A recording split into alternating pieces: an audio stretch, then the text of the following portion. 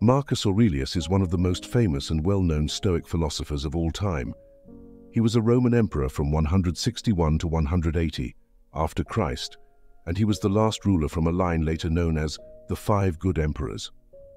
He was in one of the highest positions of power in the world at the time, and would have access to the realization of all his temptations and desires should he wish for them, but instead, he dedicated his life to fairness and justice.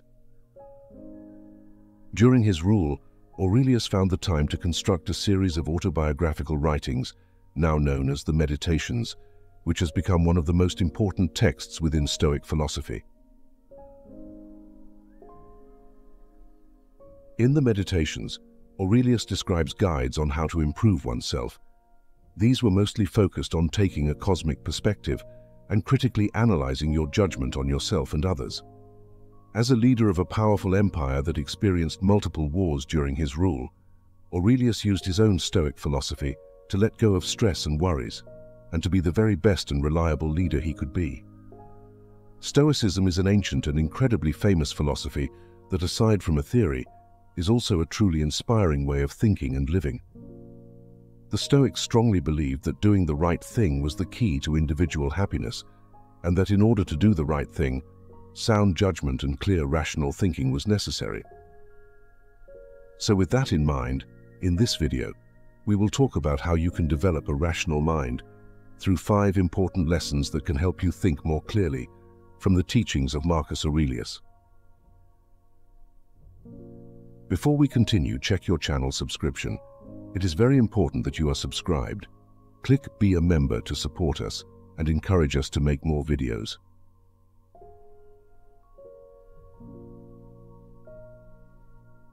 Lesson 1. Train your perception. Marcus Aurelius says, "Choose not to be harmed and you won't feel harmed. Don't feel harmed and you haven't been." One of the greatest lessons of Stoicism is to take control of your perception. We're used to judging everything we come across. Any event we experience, any people we meet, sights we see, all of them get a value judgment. Something was either bad, good, boring, fun, beautiful, ugly, etc. This is, unbeknownst to us, a very exhausting practice, and also one that might affect our lives for the worse. For example, judging every interaction you have on a particularly hard day as awful gives the day itself an even more negative view. If you label a party you went to as boring, that is all it will be, that one boring part of your week. We often let our initial judgments of things be influenced by our emotions, which means that they are most likely not entirely rational.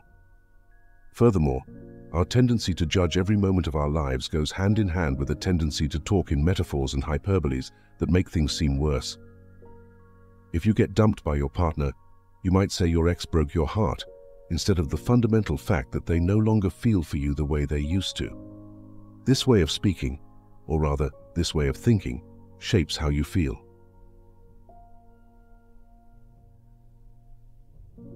It is not the actual event that makes you feel bad, but rather the way you unconsciously choose to think about it. The Stoics, in contrast, encourage people to be careful to judge everything you come across and the things that you do, and one of the ways to be careful is to undo your judgments, which essentially means to look past them, to be able to forget your first instinct, and to judge something through a more optimistic and reasonable lens. You can try to reframe that boring party in your mind as an event where you got to see a new place and meet some new people. Okay, afterwards you might note that you didn't really resonate with anyone, but you didn't go in with the expectation of negativity. As such, practicing not to judge everything based on your first instinct and emotion is the very best way to start training your perception on life. Whenever you think about anything in an opinionated way, try to ask yourself, is this rational? What have I based my opinion on? Is there a better or more positive way to interpret this? Marcus Aurelius stressed that harms can only be if you consider them as harms. This means that any hard experience you went through seems harder and worse, the harder and worse you consider it to be. As such, you have complete control over how much certain situations affect you. The Stoics also encourage you to see every bad thing that happens as an opportunity or source for good. As an exercise of training your perspective in a stoic way, there is a challenge called turning the obstacle upside down. When a new co-worker is a slow learner and their mistakes affect the company's profits, you might feel frustration. This co-worker is an obstacle to what you are trying to achieve: effectiveness, efficiency, and profit. However, this situation can also be an opportunity for good. It is an opportunity for you to exercise and practice patience, to become a better teacher, to learn how to integrate new people into the company, and how to handle stressful times. All of these are skills that will also be useful later and should also help you increase profits in the long run as well. On this subject, Marcus Aurelius famously said, "The impediment to action advances action. What stands in the way becomes the way." So, all in all, instead of judging everything you come across in an exaggerated sense, take the time to look at things as they objectively are, and you might find that life is simpler and clearer than you thought. Every situation has a more positive interpretation and a more negative one. When you adjust your mindset accordingly, you will find that nothing bothers you as much as it used to, and you will get through life much more easily. 2. Learn to control your emotions. Marcus Aurelius advises us to stop letting your emotions override what your mind tells you. Stop being hypocritical, self-centered, irritable. Acting out of emotion is often depicted as a stark contrast to acting rationally, and this is not without reason. There is nothing that clouds our judgment more than our own emotions can. So if you want to think clearly at all times, one of the most important skills to master is the ability to control your emotions. According to Marcus Aurelius, the emotion of anger in particular does us more harm than good. Contrary to what many people seem to think or try, controlling your emotions does not mean suppressing them. When you feel intense anger as a result of a betrayal, you cannot control this anger by denying its existence to yourself or others, or by pretending you're fine. It will still be there, no matter how deep down you push it. Instead, controlling emotions such as anger is, according to the Stoics, done by redirecting emotions. So when you are next experiencing anger, ask yourself what you can do with that anger. Yelling at the one who hurt you might seem tempting, but will it help you lessen your hurt or better your situation? Will it help the one who betrayed you be better? In short, think about what you are tempted to do and then ask yourself if it is helpful. If not, find ways to express your emotions that are helpful. Maybe you can achieve better results by calmly talking with the one who hurt you, explaining your feelings, and trying to see their side. You could also journal, take part in physical exercise, get lost in a video game, or anything else that might help you let go of your anger afterward. For another example, take anxiety or fear. You cannot simply push it down, but you can redirect it. Instead of letting anxiety paralyze you, you can use it to challenge yourself to take those actions that make you feel it and acknowledge its existence throughout. Let's say you're too scared to ask your boss for a raise. Lots of people see such fear as a reason not to do something, and they allow themselves to be stopped by their anxieties. Others might be able to go through with it and regard their anxiety as something that is in the way and needs to be pushed down and ignored. But neither has to be the case. Instead, your fear is something that can be expressed healthily and maybe even end up being helpful. For example, this fear makes you think about everything that can go wrong, which can lead you to consider all the possible questions your boss might ask, all the counter-arguments you might get to hear. This way you can brace for them and form a plan for each possible scenario. But most importantly, the fear provides a positive motivation to go through with it, to challenge yourself and grow as a person, to prove to yourself that you can, to make the step not despite your fear, but partly because of it. And in that scenario, you can be aware of the anxiety throughout and think, how awesome that I'm trying this anyway. When you manage to redirect strong emotions with ease, you will be a calm person no matter what, and your emotions will never lessen your ability to think rationally and make smart decisions. Controlling your emotions is the key to a calmer mind. 3. Exercise the dichotomy of control. In the words of Marcus Aurelius, You have power over your mind, not outside events. Realize this, and you will find strength. The dichotomy of control is the distinction between what we can control and what we cannot. For example, the weather, traffic issues, or what people think about you are all outside of your control. But how you dress, at what time you leave, and the kind of people you surround yourself with, that you can control. So whenever you face a situation that makes you feel a certain way, ask yourself, what can I control? Whatever you can control is a reason to act.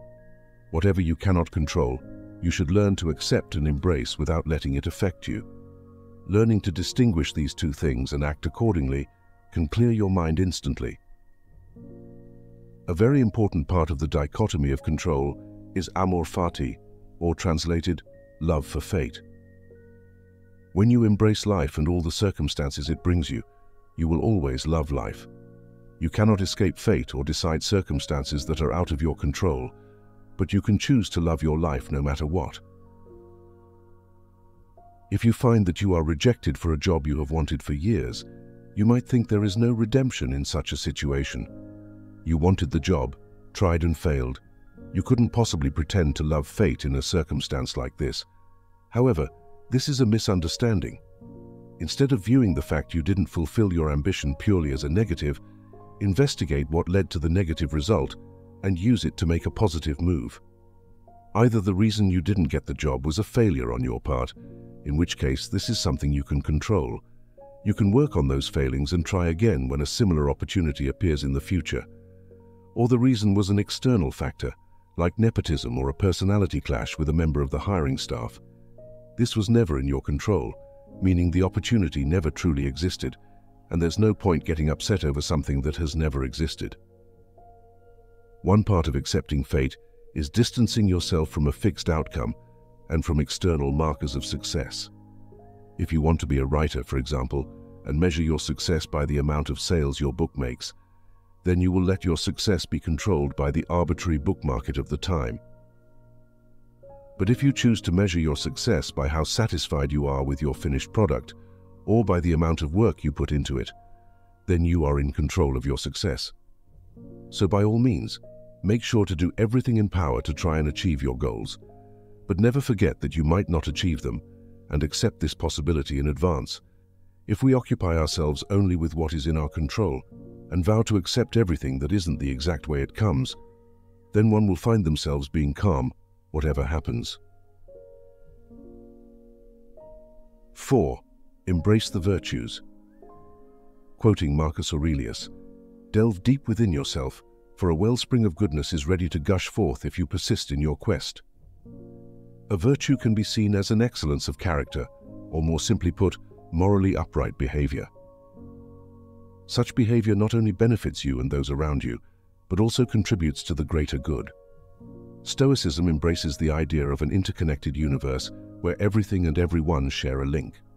Consequently, what serves the greater good eventually benefits you as well. Thus, the Stoics firmly believed that those most in harmony with reason were the ones who dedicated themselves to the broader welfare. In other words, they practiced virtues. Contrarily, the absence of virtuous conduct is attributed to ignorance, according to the Stoics. When life propels you into unforeseen circumstances, virtues can be your guiding stars, directing you on the right path and keeping you grounded. This is why individuals most enriched with virtues often emanate tranquility and composure. To embody virtuous qualities, one must internalize the 4 cardinal virtues of Stoicism: wisdom, justice, temperance, and courage. In the Stoic perspective, wisdom is the ability to distinguish between good, bad, neutral, and everything in between. It entails transcending the sway of emotions, allowing reason to govern what is morally just. Confronted with a dilemma, wisdom empowers you to analyze both options with a clear mind. Next comes justice. Wisdom is the foundation of justice, entailing a commitment to what is right and equitable for both oneself and others. The Stoics regarded it as a duty towards oneself, fellow humans, and society as a whole. Courage, the third virtue, enables action even in the face of personal fear.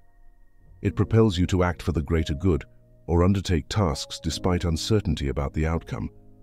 Courage doesn't entail the eradication of fear, desire, or anxiety, but rather the conscious decision to proceed, surmounting emotional barriers. Lastly, temperance. Also known as moderation, temperance signifies maintaining a balanced path between extremes. It's about exercising self-control, restraint, and discipline. Marcus Aurelius highlighted the human trait of self-regulation, setting us apart from animals. Temperance prioritizes long-term well-being over fleeting gratification. Consider a mundane example: a bag of chips. Indulging in the entire bag might bring momentary pleasure, yet it jeopardizes health and even mood. Here, exercising temperance means pausing after a few bites. Wisdom is instrumental in gauging the right amount to consume before stopping. Stoicism categorizes things and actions into goods, evils, and indifference. Seeking the good, avoiding evil, and embracing indifference according to personal preference were guiding principles. Departing from these virtues equated to fostering evil, stealing, disrespecting, recklessness, or abstaining from good. Indifferent actions such as taking a leisurely stroll did neither.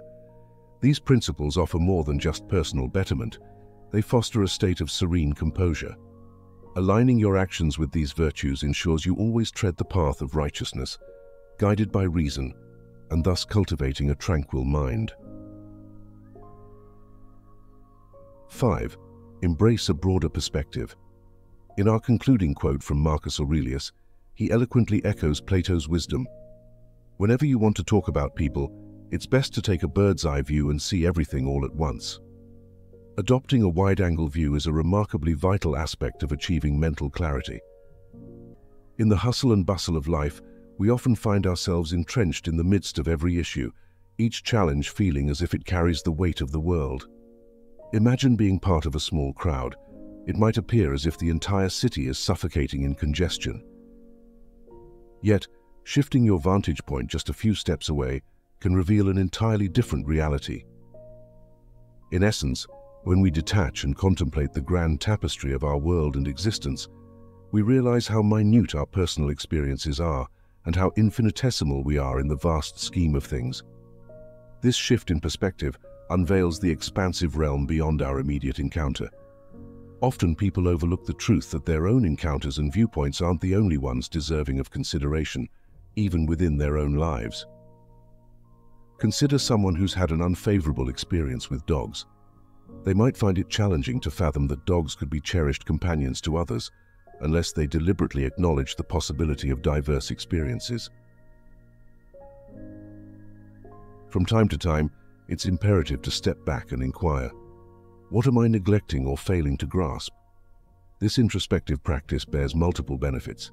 For instance, envisage having to choose between remaining in your current job or pursuing a newly available position elsewhere. Such a decision might seem daunting, especially if you're uncertain whether either option will fulfill your aspirations. While your current job offers stability and you're wary of the additional responsibilities tied to a promotion, the allure of a better salary beckons. You might feel ensnared within this dilemma. However, a wealth of untapped prospects lies beneath the surface. Have you contemplated venturing into a completely different field, or exploring a side venture that complements your current job? Perhaps immersing yourself in a passion to shift your focus away from tasks you find less appealing. It's entirely plausible that numerous unexplored avenues in life are eluding your awareness. Adopting a panoramic perspective, rather than fixating solely on immediate concerns, significantly aids in informed decision-making. Broadening your scope isn't only valuable for determining priorities, but also for shaping your opinions. To form a comprehensive judgment, it's imperative to consider all facets and possibilities within a given situation. Moreover, stepping back signifies distancing yourself from personal biases and viewpoints. Temporarily relinquishing your desires can offer a fresh vantage point, prompting you to reflect on those around you and your responsibilities towards them. In the intensity of the moment, you might perceive an action like littering as inconsequential. However, when you pause and widen your perspective to encompass the entirety of the world and the potential consequences if everyone were to follow suit, the insignificance of your inclination to litter becomes starkly apparent in contrast to the well-being of the planet. As previously mentioned, The Stoics firmly believed in the interconnectedness of everything in the world, positing that the overall betterment of the world inherently contributes to one's personal well-being. Hence, taking a step back to embrace a global viewpoint rather than solely focusing on your own life holds immense significance. Confronted with a decision, adversity, challenge, or life-altering change, you have the capacity to pose introspective queries. Whether in the heat of the moment or later on, perhaps while strolling outdoors or during a reflective journaling session, an activity that Marcus Aurelius particularly advocated, these questions allow you to delve deeper into your thoughts and actions. You might think that in the heat of the moment, littering is not a big deal. But when you step back and think of the entirety of the world, of the possibility of everybody else doing it, you finally see the smallness of your desire to litter in comparison to the well-being of the world. As said before, the Stoics thought that everything in the world is interconnected, and that the general well-being of the world improves your personal well-being as well. Thus, taking a step back and looking at the world as a whole instead of just your life is tremendously important. When facing a choice, hardship, problem, or change in life, you can inwardly ask yourself some questions. This can be in the moment, or later on, perhaps when you're thinking through your day, whether while out for a walk or when journaling about them, something Aurelius was a particular fan of. The most common questions to ask yourself are, what could the long-term effects of my choice action be? How could someone else's perspective on this differ from mine? Do I know somebody in a similar situation or with similar goals to mine that could help? Does my choice action affect my well-being? Does it affect the well-being of those around me? Are there any choices I have not considered yet? Taking the time to consider all aspects of the world helps yourself in the way that it helps you understand your actions, thoughts, life, and choices more clearly. And it helps yourself in the way that it allows you to help the world. When you consider the whole picture, you will always have an overseeing view that leaves you free from unnecessary restraint, bias, or doubt. If you enjoyed this video, please make sure to check out our playlist, and for more videos to help you find success and happiness using ancient philosophical wisdom, don't forget to subscribe, and if you can, become a channel member. Thanks so much for watching. Stay with the Creator.